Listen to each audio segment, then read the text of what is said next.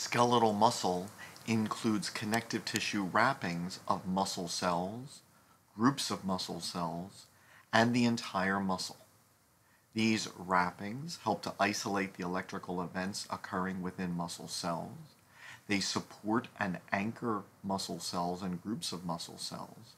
And then together they are continuous and form the tendon, which then anchors into the bone, so that the forces of contracting muscle cells are transmitted to the collagen fibers of these connective tissue wrappings, which are then transmitted into the bone, given that as bone grows, it includes the collagen fibers around it through appositional growth, and thus tendons and aponeuroses can transmit their forces to the bones that they attach to. An entire muscle is wrapped in a layer of dense irregular connective tissue known as the epimysium.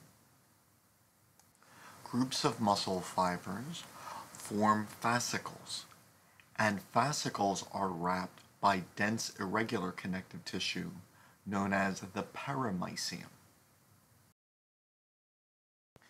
Individual muscle fibers are wrapped in areolar connective tissue known as the endomysium. This endomysium helps to separate the electrical events of one cell from its neighbors.